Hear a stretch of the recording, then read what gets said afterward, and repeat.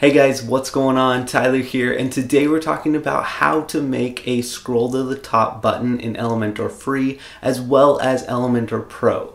Let's jump into the video. Alright guys, so like I said, today's video is going to be all about how to make that scroll to the top button. But before we jump into it, I do just want to mention if you're interested in upgrading to Elementor Pro at any time, I do have a link down below in the description, so be sure and check that out and see what kind of deal you can get there. Elementor Pro has just been an incredible plugin. I love all the various features that they have enabled in the Pro version, and just there's so much to build out and to use and to design in your website. So be sure and check that out down below in the description. And now let's go ahead and jump into the tutorial. So I'm sure you've probably seen on some websites when you're scrolling through the page, you'll see a little button pop up, and usually typically the bottom right hand corner, where it says to the top or return to the top or something like that, a little top button that you click it and it auto scrolls your whole page right back up to the top. That's essentially what we're going to be creating in this tutorial, is that little button. And I'm going to show you some different variations of how you can kind of adjust it and tweak it and make it fit for your website. But the very best part of this whole tutorial is going to be this is going to be mobile friendly as well. So it's going to be a very simple and quick tutorial, but a little bit in depth. So follow along closely, and yeah, you're going to have that scroll to the top button in no time. For those that are new to the channel, please consider subscribing. I really am trying to grow my YouTube channel, grow the fam right now, and we've got a lot of awesome people here that are helping and contributing in the comments and liking videos. So thank you guys so much, and if you're new, please consider subscribing. So let's go ahead and jump into my computer and start the tutorial. Alright guys, so let me just show you exactly what I'm talking about. This is just an example page that I've created right here, and as you scroll down, you'll see a little to the top button pop up right down here at the bottom right. And as you keep scrolling, it just stays there in the bottom right hand corner no matter where you are on the page, as long as you've scrolled down a little bit. And then you can just simply click that and it will scroll you right back up to the top section of the page. So that's what we're going to be making in this tutorial, and it's super, like I said, it's super easy to do if you just follow this tutorial. It is a little bit in depth, but just stick with this tutorial and you'll be able to make this in no time. So as we basically what I'm going to do is show you exactly how I made this one right here. So let's go ahead and just start editing this section right here. What you're going to want to do is go ahead, create your whole page out, build out exactly everything that you need on the page. And then what you're going to need to do is you're going to go into the first section, the very top section of the page. And this could either be this section right here. If you're using Elementor Pro, you could even go ahead and edit the header. I'm not going to go over that right now, but you could go in and edit the header if you wanted that to be the very top. But for this, we'll just go ahead and use this top section here. We're going to go ahead and click these 6 little dots where you would click and drag to move the section. We'll go ahead and click that to get into the settings here of this section. And we'll go ahead and go over to Advanced. And then right in here, we need to edit the Advanced tab under the Advanced section here. And the CSS ID, we need to name something unique. For this example and tutorial, I'm just going to name it top. So I went ahead and did that. I just typed in TOP there and hit enter, or just kind of got out of that field, and it's all set, ready to go right there. So now this whole section right here has the unique CSS or styling code, to get too technical here, but the unique ID of top. So that's pretty much how we set that there. And then we're going to go ahead and just jump right into how to set up the button. Now the button is pretty simple to make. All we're going to do is, let me go ahead and actually just delete this button here. All we're going to do is go ahead and create a new section at the very bottom of our page. So we created a new section right here, and then I'm just simply going to add a button. So I will just click and drag this button right in here, drop the button. Perfect. It looks, we style it whatever color we want, anything like that. What I did is I went into the icon library here, and this might be only an Elementor Pro feature, but you can find an icon in the free version.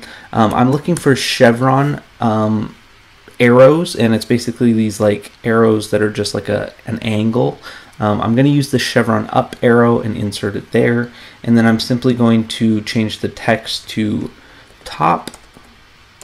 Let's capitalize everything so it looks a little cleaner. There we go, top, and then the link all we're going to do is put a pound sign or a hashtag sign, and then put the name of the CSS ID that we set for the top section. So in my case, I just named it top. Simply, I'm going to put hashtag top or pound top, just like that.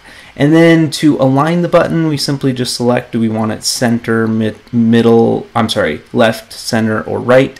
Let's go ahead and just keep it on the right there. That's kind of where you typically see these, and that's where I want mine there. So we'll go ahead and line that up. So that is good to go. We can actually just start using it just like this. If you don't want the button to stay on the page or stick to the page, you can actually just use it just like this, and it will function the exact same way, just not scroll with the page. So let's go ahead and add it and make it sticky, make it stick to the window, so so when the page is moving behind it, it's staying in the same spot. So let's go ahead and do that. We'll go over to advanced. Now there's two ways to do this. Typically we would go to motion effects and we would go to sticky, and we could select bottom, and that way when we scroll it will stick to the bottom. However, you notice when you get to the actual element, it sticks back to its location of where it is on the page, and that's not exactly what we want, so we're not going to do that. You could switch it to top and it would stick to the top here. So if we're scrolling down, and you see behind my head here, it's actually sticking to the top of the page until it gets back to the element spot and it switches back. So that's again not exactly what we're wanting. If you want to do it that way, you certainly can. That's no big deal. It might be kind of nice here if we switch it to bottom. Let's add a little bit of an offset here. Again, this is just one option for you. You're scrolling, it only sticks there until it gets to the bottom of the page where the actual element resides. So your users are scrolling and it's not floating down here when they're in like the footer menu or anything like that. That's kind of nice, but for this example, we're not even going to need that, so we'll just hit none there. So what we're going to do here is we will use scrolling effects. That is something that we'll use. Let's go ahead and just set this up. Before we get there, let's go ahead and close that and go back to positioning here, or go to positioning here.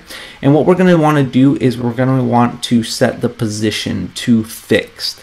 Now, whenever you set a fixed position on something, that means no matter where they're scrolling or anything like that, it is going to be locked on the window and not be moving anywhere. So we have it set to fixed. We're going to go ahead and push it to the right here and push it to the bottom here.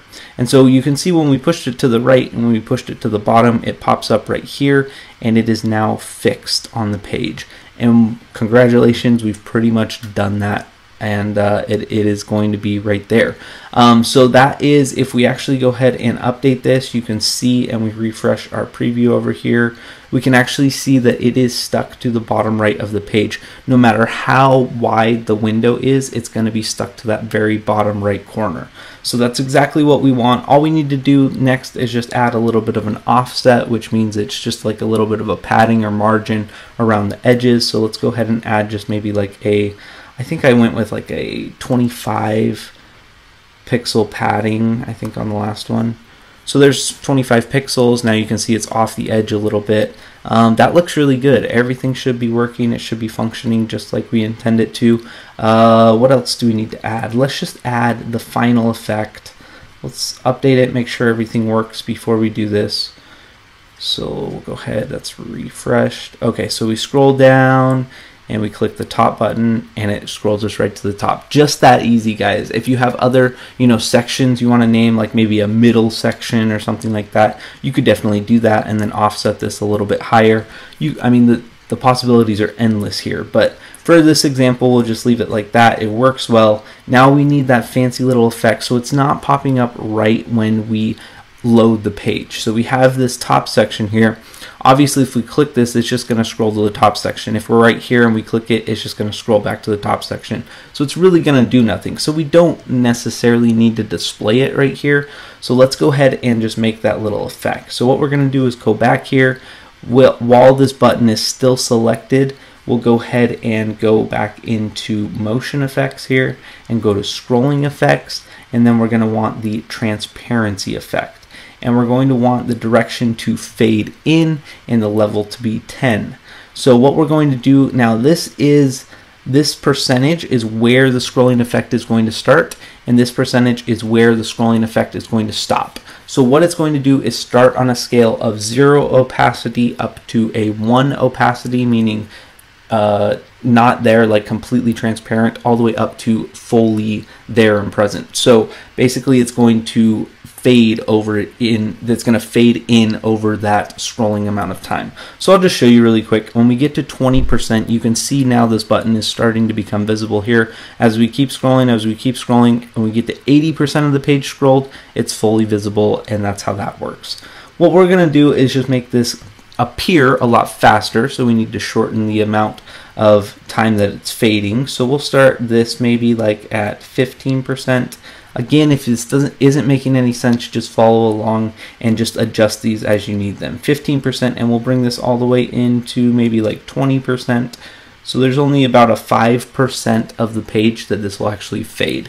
So now when we start scrolling, you can see we're scrolling, it fades in a lot quicker because there's now only a 5% section that it's allotted for the fade. So it fades in a lot quicker, just like that. And it's fading in there. So what I noticed is we're already a little bit lower than I want it to be. So I want it to be maybe like around here. So let's just pull this over a little bit more. So we'll go to 12%. Let's just go to like 11% and maybe 16%. Or we could even go less, maybe like 14%. Okay, there we go. So now when we scroll, it comes in a little bit sooner and it fades in a little bit faster, even faster. Yeah, there we go. And it's ready to go now. We could even move it in just a little bit more. Let's move it maybe to 9% and like, oh, I don't know, maybe 11, 12%, something like that. So now, there we go. Just as we leave the top section, we're ready to go. And that button is visible and ready to go. It fades in a little too fast. I'll pull this back just a little bit. So I'm at 9% and 13% now, in case you guys want to know what numbers I'm at. Perfect. So let's go ahead and update this and I'll show you what it looks like. Again, that's the only difficult part of this, and you're pretty much done from here on out. So let me show you really quick what this looks like. We're here. Oops, it didn't reload. Sorry about that. Let's go ahead and reload it. Perfect. So there's nothing here. You can't even see it. We start scrolling and it fades in just like that, and it is present there all the way down the page. And we get back to the top. There's nothing there because we don't need it there because we're at the top. And then as soon as we leave the top, it comes in and you can just simply click it and auto scroll back up. Alright guys, thank you so much for watching. Be sure and check those links out down below in the description if you're interested in Elementor Pro at any time. And please consider giving this video a like if it helped you. It really helps boost my video in the YouTube algorithm. And if you're not subscribed already, be sure and smash that nice looking red subscribe button so you can join the fam and see future videos just like this one.